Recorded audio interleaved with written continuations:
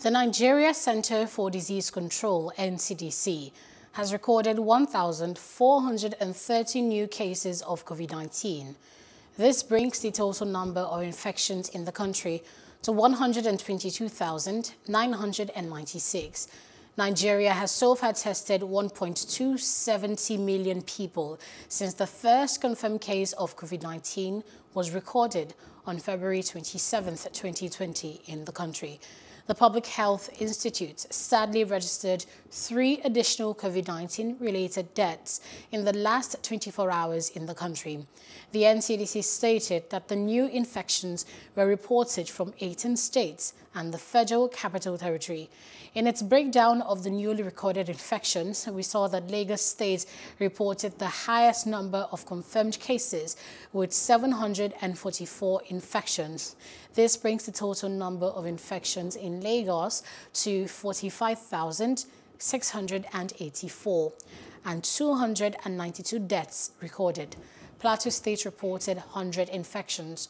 Oyo had 77, and the FCT, the second most affected by the disease in Nigeria, registered 75 new cases.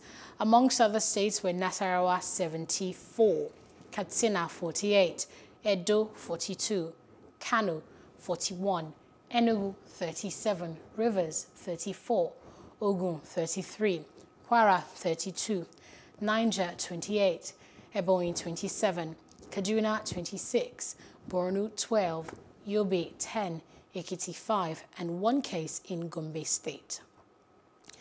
Meanwhile, Director General, Nigeria Center for Disease Control, NCDC, Dr. Chikwe Ihekwazu, on Monday disclosed that 4 Nigerians had tested positive for the highly contagious United Kingdom COVID-19 strain.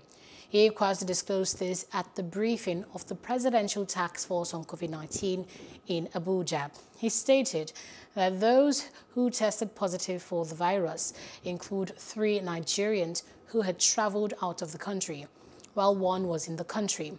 He added that it was not surprising to find the new strain in Nigeria, given the frequency of travel between Nigeria and the UK. Ihekwazu said that the agency would intensify its surveillance and genomics sequencing in collaboration with its partners, and shutting down international travel would not achieve much as long as the virus was still ravaging in other countries.